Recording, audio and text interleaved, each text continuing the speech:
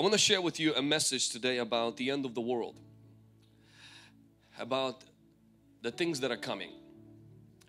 This will be a little bit different message. I'm going to start with the Luke chapter 19 and verse 13. I'm going to read one verse and then I'm just going to quote the rest of the stuff. Luke chapter 19 and verse 13. So he called 10 of his servants, delivered to them 10 minas, and said to them, do business till I come. Do business till I come. The world is going to end. That's my first point. 2 Peter chapter 3 verse 10, 11, 12 and 13, it says the following. But the day of the Lord will come as a thief in the night, in which the heavens will pass away with a great noise, and the elements will melt with fervent heat. Both the earth and the works that are in it will be burned up. Therefore, since all these things will be dissolved, what manner of persons are you to be in holy conduct, in godliness, looking and hastening the coming of the Lord God, because of which the heavens will be dissolved, being on fire, and the elements will melt with fervent heat. Nevertheless, we, according to His promise, look to new heavens and new earth, in which righteousness will dwell. So in a nutshell, Apostle Peter prophetically looks into the future and he's saying us few things. One, this day when the earth will end will happen on the day of the Lord. So it won't be the day of Antichrist. It won't be the day of the liberals. It won't be the day of the devils and demons. It will be the day of the Lord. God is gonna own the end times. Come on, somebody. So I want us to rest and relax. The world is only gonna get crazier. Times will only get hard. Things will only get difficult, but at the end God will set the score. And He's going to come, and it's called the day of the Lord. We are not looking forward to 666. When it comes, it will be so quick. Like this, so quick. Antichrist, when he comes, he will be so quick.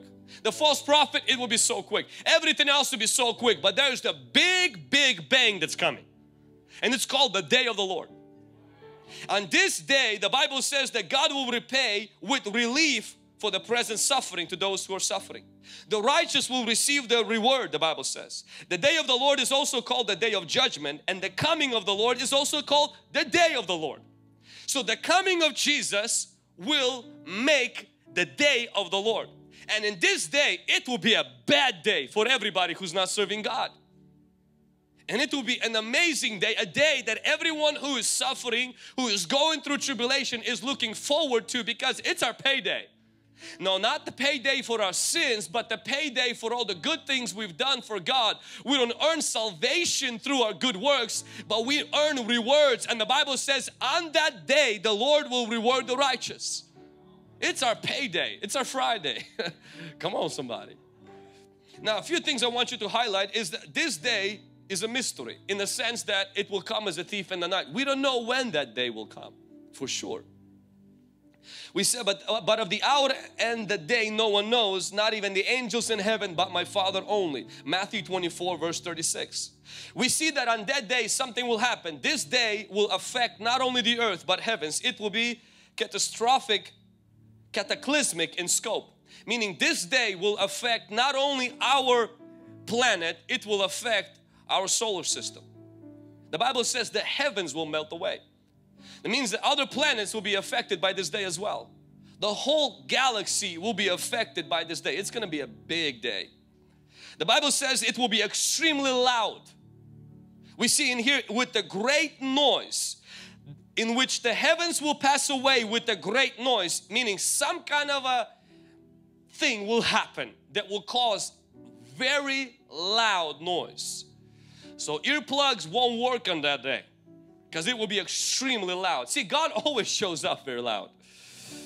And the Bible says in here is there will be a fervent heat, meaning things will get extremely hot. The Bible says also that the earth and the works on it will be burned up. So it's talking about a worldwide fire. We've had worldwide flood and it wiped the first earth. But God will clean this earth with a worldwide fire. And then new heaven and new earth will be made. Now some people speculate it will be a nuclear war, which actually we have all the elements for already. At this very moment we have 15,000 nuclear weapons on the planet Earth. It would take just 3 nuclear warheads to destroy one of 4,500 cities on the earth, meaning that 13,500 bombs in total would leave 1,500 left.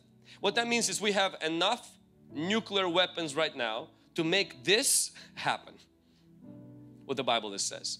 And we might have a president, dictator, somebody who is gonna punch the wrong button or say something wrong on Twitter or on Facebook or something, and we pretty much have everything that we need for this thing to be taking place. But the Bible doesn't say in here that it will be somebody from the earth that will create some kind of an event that will cause everything to go in smoke. But we don't know for sure. One thing is certain: God controls the clock, God controls the events, and He's saying on that day when He will be coming, there will be heat, there will be fire, there will be great noise. The earth and the heavens will be burned up completely.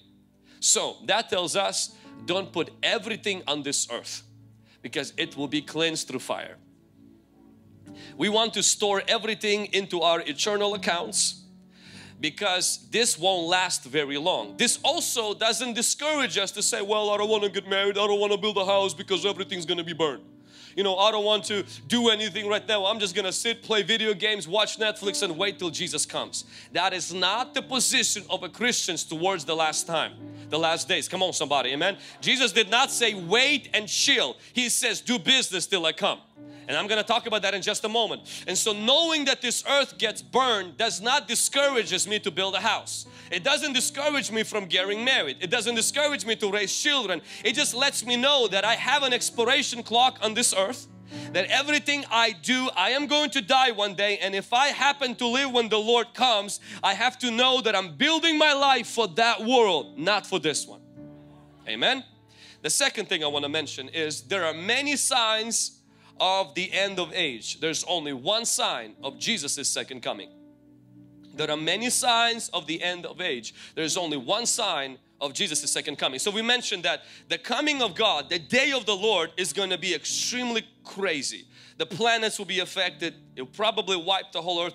There will be fire, there will be heat, great noise. We don't know the details of it, but we know that that day is coming. It's as sure as rising of the sun. It's as sure as your existence. More is spoken about that day than Jesus' first coming.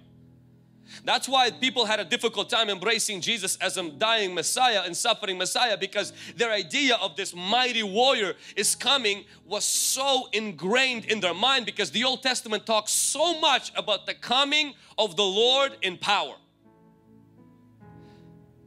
Now going a little bit closer. In Matthew chapter 24 verse 3, and if you have that Bible, if you have that in your Bible, I want you to open it.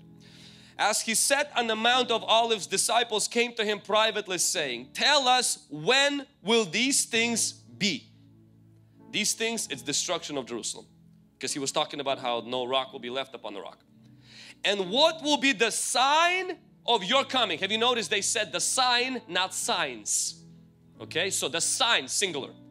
What is the sign of your coming? And then another question is, and what is the sign of the end of age? So 3 questions were asked. When will this be? So it's speaking about when will Jerusalem be destroyed, which we know it happened in 70 AD. So that's already fulfilled. Then they're asking, what is the sign of your coming? And then they're asking one more question is, when is going to be the end of age? So the sign of His coming, if you go lower into Matthew 24 verse 30, so just go down to verse 30, and I want you to see what Jesus says is the sign of His coming. Then the sign of the Son of Man will appear in heaven, and then all the tribes of the earth will mourn, and they will see the Son of Man coming on clouds of heaven with power and great glory. So what is the sign? It is Jesus's visible, physical, glorious appearance. That is the sign. The sign of His coming is Jesus appearing in heaven physically, visibly. The Bible says that it will happen in such a way where it will be like lightning, where everyone on the earth will be able to see it. The Bible says that it will be on clouds. The Bible says there will be a shout of a voice of an archangel and the trumpet of God. And the Bible says this, that He will come with His saints. So that is the sign. Everyone is going to be able to see it. This is not going to be hidden in Bethlehem. This is not going to be somewhere where Virgin Mary was hiding with Joseph. This is not going to be secret. This is not going to be hidden. This is not going to be private. This will be public and this will be visible and everyone is going to see it. Jesus is coming back.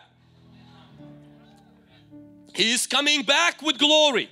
He is coming back with power. He is coming back not as a humble lamb. He is coming back as a mighty lion.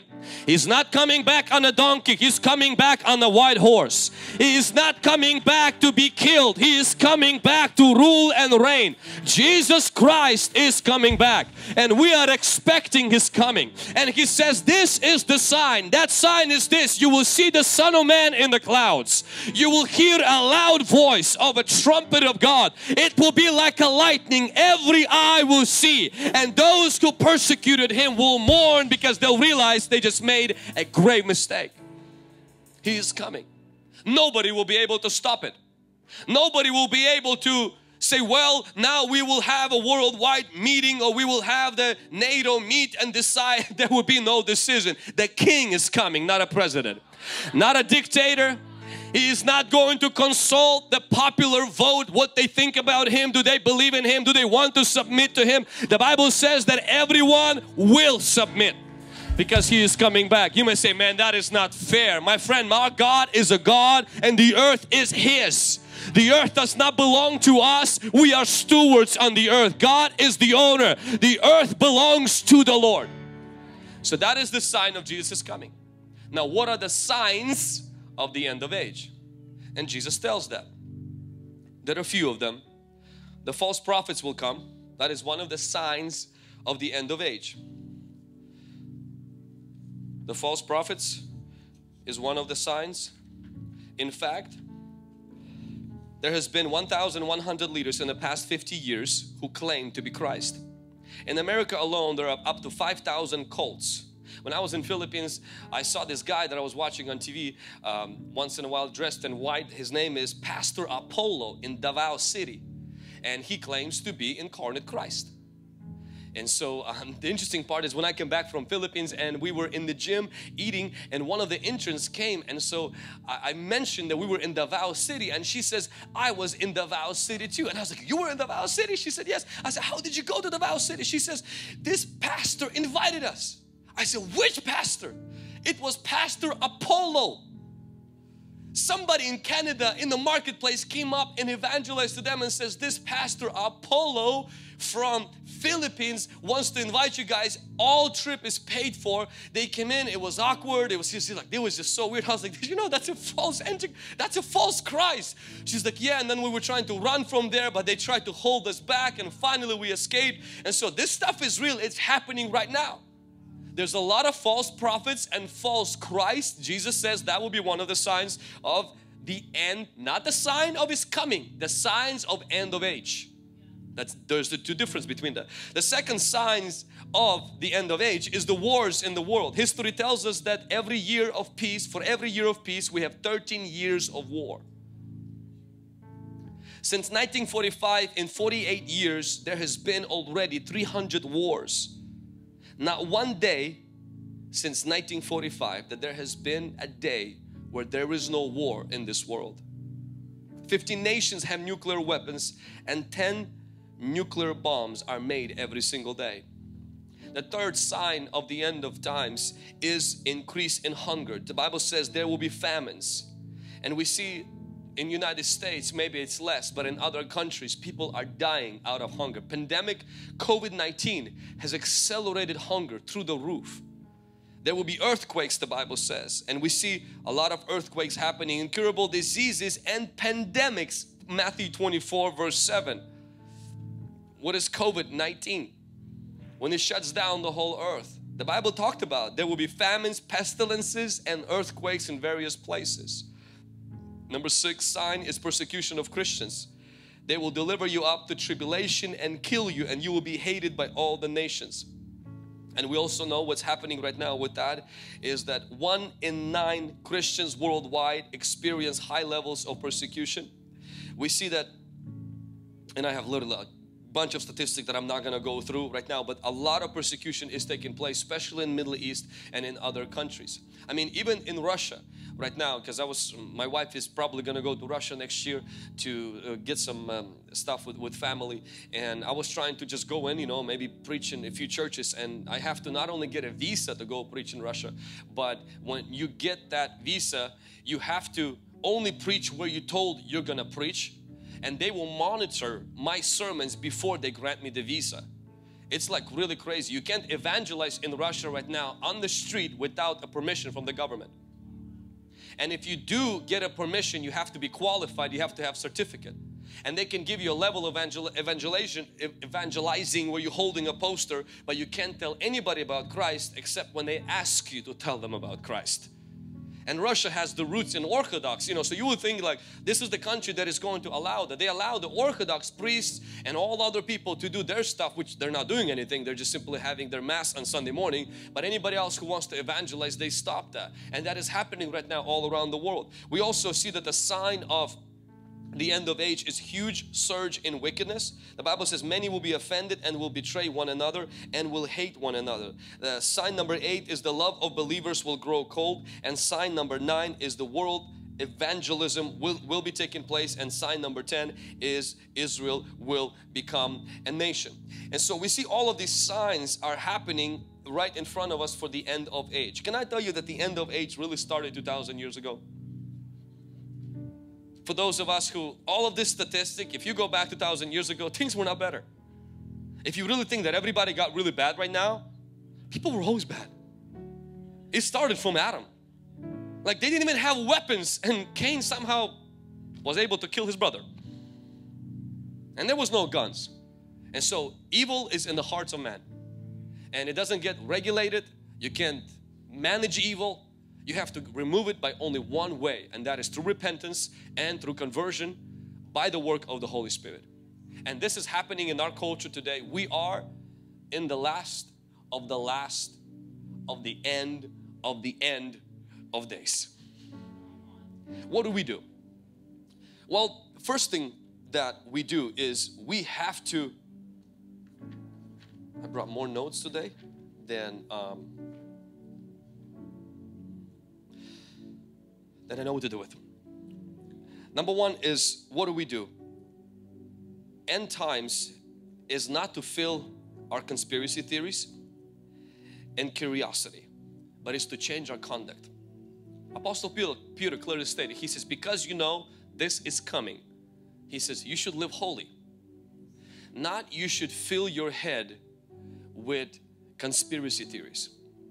Christians, knowing that Jesus is coming, we can debate whether we will go through tribulation or not. We can fight over all of these nuances. Who is the Antichrist? Is it Joe Biden? Is it Pope Francis? Was it Trump?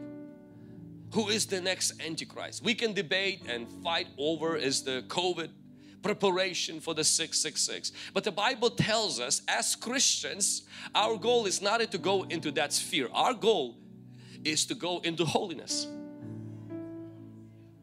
That is what we should be doing. The second thing that we should do in these end times, and the reason why I don't want to go too deep into that and start describing every single trumpet, what that trumpet means and all of that, because honestly none of us really know. And the guy who spit comes out of him and doing a YouTube video or Facebook video or writes a book and he puts a date on when Jesus is coming, honestly nobody knows. Nobody knows how that's going to happen. And we can't try to figure every single thing out. We have to take the lessons that the Bible teaches us, which is to live holy when you know that He is coming. And secondly is this, is to store more in eternity and less here. Knowing that this earth will come to an end, it does not mean we don't save money. It doesn't mean we don't invest, we build, we don't get married. It just simply means we build more there than we build here. Can somebody say that? And thirdly, my favorite part, we got to do business. Jesus says, do business till I come. Meaning, do conferences, build churches, help the poor, drive out demons, heal the sick, raise your family, pay down your debt, lose your weight, be nice to your wife. Come on, be nice to your kids, fix your car. Come on, do a 21-day fast. Let's add another service. Let's start another internship. Why? Because do business till I come. He didn't say sit on your butt and wait for the Antichrist. Come on somebody. He did not say I want you to wait what the government will decide what you can do. I want you to wait for a new string of COVID. He says do business till I come. That means heal the sick, cleanse out lepers, drive out demons, preach the gospel, establish my kingdom. Come on somebody, touch your neighbor, say do business till I come. Touch your other neighbor, say do business till I come. Get married, have a family, build your house, live for God. Why? Because we don't live with the mind that the Antichrist is coming. We live with the mind Jesus is coming back and we are waiting for His coming. We will do business till He comes. We will build churches till He comes. Come on somebody. We're gonna have conferences until He comes. We're gonna have services until He comes. We're gonna pray for the sick until He comes. We're gonna give altar calls until He comes. We will baptize people until He comes. Yeah. We're gonna write books until He comes. We're gonna write CDs until He comes. We're gonna launch a school until He comes. We're gonna launch internship until He comes. Come on somebody. Somebody dropped it in the chat. If you are on YouTube, do business. Come on, tell that person right above you who just chatted, say do business till I come. The Bible says in Acts chapter 1, when disciples got together in verse 6, they said, therefore, when they had come together, they asked Him saying, Lord, will you at this time restore the kingdom to Israel? Jesus just came back in the flesh. He's resurrected Messiah. And disciples are asking Him, Lord, is this now? And I think sometimes when pandemic happened, that's what a lot of people will also ask you. They're like, is this the end? For some people, yes. For some of you, no. And they're asking, is this the time? And this would be a good for Jesus to speculate. So no guys, hang in there, 2,000 more years. He's not giving them a timeline. He's not giving them some prophetic insight into Ezekiel's prophecy. He's not giving them none of this stuff. Literally, Jesus does not cater to end time conspiracies. I know I'm going to offend some people who's literally end times is your favorite topic. And that's incredible. Antichrist is your favorite person. You're like, man, I know so much about him. Do you know Jesus? Man, I know what Antichrist will do. Do you know what you should do? I know Antichrist is busy. Question is, are you doing business? Come on somebody. Are you healing the sick? Are you cleansing the lepers? Are you building your family? Question is, are you studying your Bible? Are you doing business? Not in what is the devil been busy doing. Hey, verse 1, chapter 1, verse 6. And he says, Lord, will you at this time restore the kingdom of Israel? And Jesus' response, and this is our church's stance on end times. It's not for you to know the times or seasons which the Father has put in His own authority, but you shall receive not a mark of the beast, but power. I'm not talking about a jab, power. You shall receive power when the Holy Spirit will come upon you, and you shall be witnesses to me. So Jesus is saying, whatever the anti is going to do, whatever these people are going to do, Rome is going to do, emperors are going to do, whatever chips they're going to hand out, rules they are going to make, He says, I want you to know you are of a different kingdom. And the timeline of what God and how God is churning the history and how God is using all of that in His purpose, He said, leave that to Him. It's too complicated for you kids. He said, leave that to Him. He says, what I want you to do is I want you to know that as I am leaving, the Spirit of God is coming. He is not coming to help you sit and wait for Antichrist. He is too big, too powerful for that. The Father is not giving you the power for the sake of waiting. He's giving you the power for the sake of purpose. You shall receive power. That means the last days for the church are to be powerful. We're not pitiful. We are not victims. We are not waiting for the devil to make a move. We're making moves. We're making moves. We're making moves. Come on, somebody. We're making moves. We're doing business. We're doing business for God. We're making forward. We're taking steps for the Lord.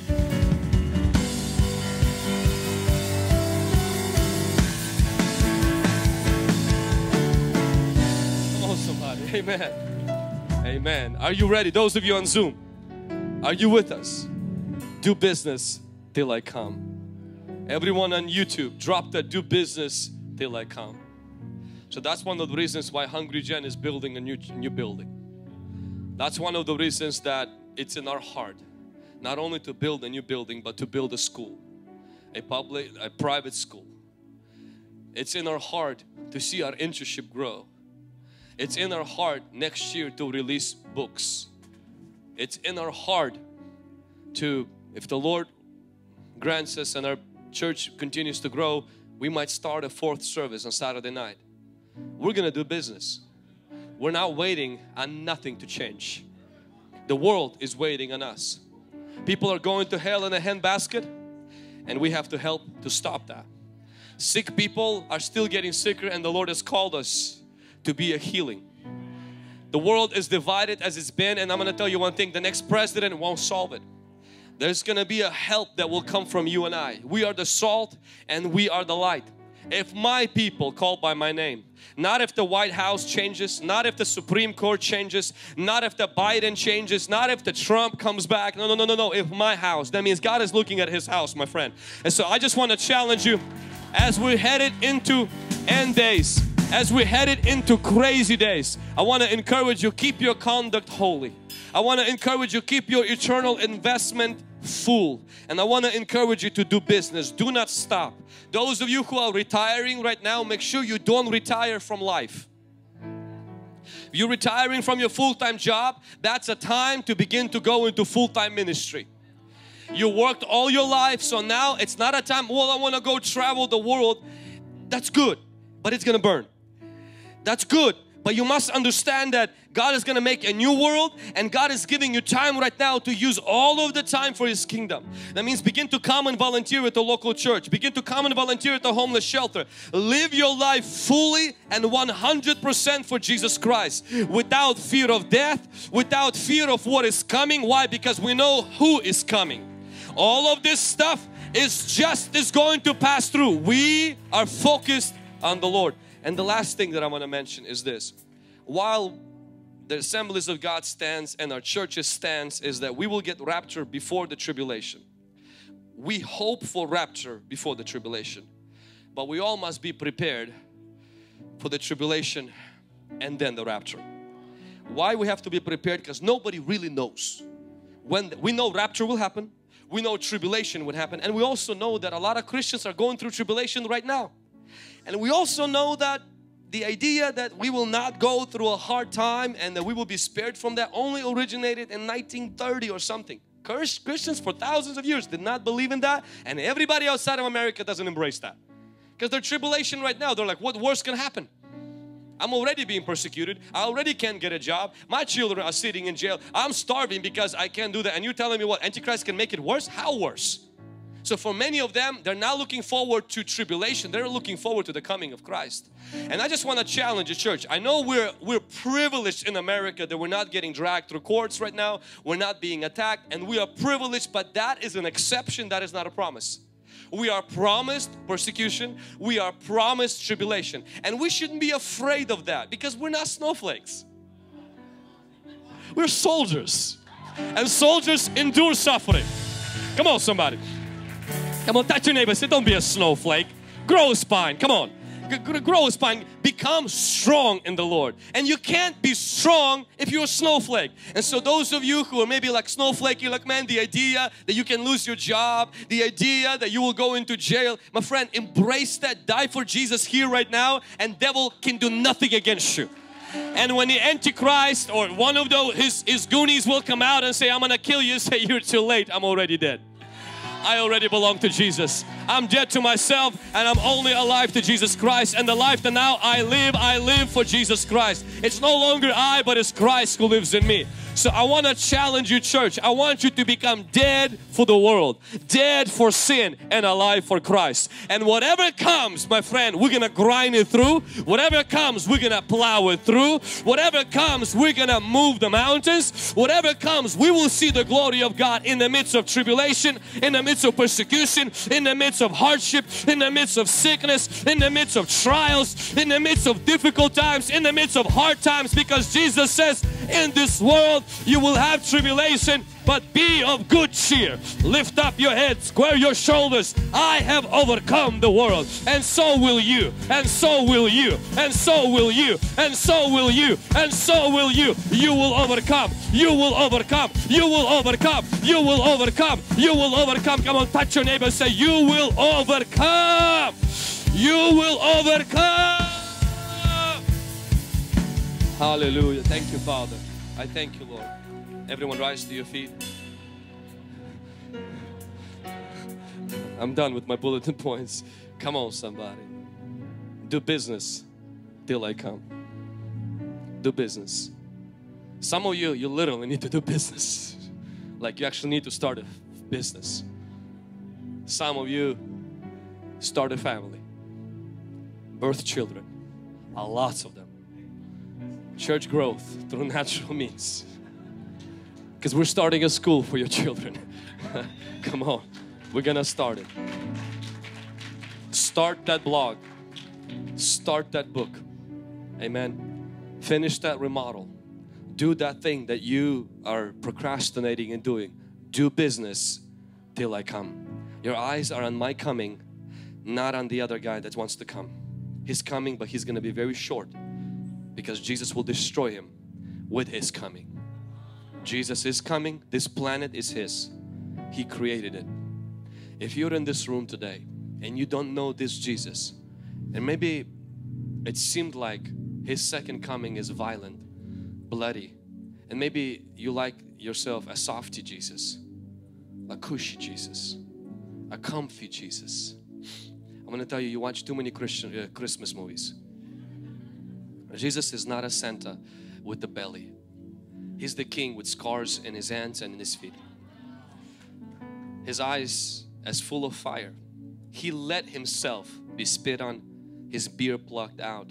He let Himself be betrayed by His friend who traded Him for 30 shekels of silver. He let these things be done to Him so that your transgression, your rebellion, your crime against God will not stand in between you and God. That's it. He did that with one intent. He said, nobody takes my life, I willingly lay it down. He's coming back. He's a rightful owner of this planet, and He's actually your rightful owner, but He will not exercise His control over you because He made you as His image bearer, and He has given you something. It's a precious gift, but it's a double-edged sword. Free choice. He loves you so much that He will let you reject Him.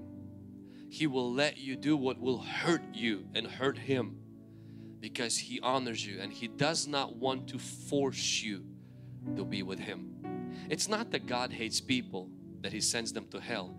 It's that He honors people's choice not to be with God. and He puts them out of where He's at. And unfortunately, outside of where God is dark, death and eternal damnation. That's all it is. He wants you to be part of His family. Why wouldn't you be part of His family? Every head bowed and every eye closed.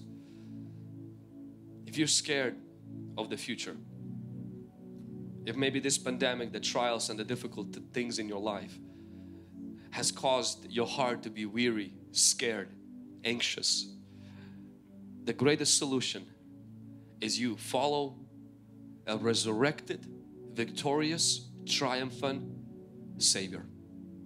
Today He wants to forgive you of your sin. I can't promise your life will get better. What I can promise you is you will have Jesus in your heart and He will give you new life. He will put His heaven inside of you through the forgiveness of your sins and by the power of the Holy Spirit. If you're not there where you're supposed to be with God, when I count to 3, I'm going to ask you to raise your hand. The most important decision that you make today is not where you live, who you marry, and how you're going to retire. It's what you're going to do with Jesus Christ. It will affect your eternity and it will affect everything from this day forward. When I count to 3 and you're not right with God, I'm going to ask you to raise your hand up as a way of saying, I want to get saved. If you're on YouTube and you're not right with God, you can comment in the chat and saying, I want to get saved. If you are on the Zoom, you can drop that in a comment as well. Maybe you used to have a relationship with God, but stuff happened. You just walked away from Christ. You had a bunch of bad decisions that led you stray from your faith and you turned your face on God. Maybe something that you thought God will fix, He didn't, and it broke your trust in Him because you were really using God to get something instead of really following Him for the salvation of your soul. Today is the time to make right, to make amends with God through repentance. When I count to 3, if you're in one of these two camps, raise your hand. 1, 2, 3. Thank you. Keep that hand up. Thank you. I see your hand. Thank you. I see your hand. Thank you. I see your hand. Anybody else who wants to get right with God? Anybody else who, thank you, I see your hand. Anybody else who say, I want to give my life to the Lord today? Thank you, Lord. If you raised your hand or you wanted to raise your hand, I'm going to ask you to come quickly out of your seat and stand right here, right now. Just come. Make your way out of your seat and stand here right now. Come on. No fear, no fear. Come on. Come on. Just come. Just come. Come on. If we can have some life group leaders, I want you to make your way here. So we're gonna right now pray for these precious souls. If there's anybody else, make your way now here. This is the most important decision that you will make in your life, that the Lord wants to. Marionette is saying, I want to be saved. Susan is saying, I want to be saved. Anybody else on YouTube is saying, today is my day of salvation. I want to give my life to the Lord. I want to give my life to Jesus. Thank you, Father. Thank you, Lord. And those of you who are here in the front today, I want you to pray this prayer out loud with me. Say this out loud with me. Say, Lord Jesus, I am a sinner. Please forgive me of all my sin and wash me with your precious blood. I come the way I am, but I ask you to change me so that I'm not the same when I leave this place. Deliver me from all my demons, all my curses, and all my darkness and depression.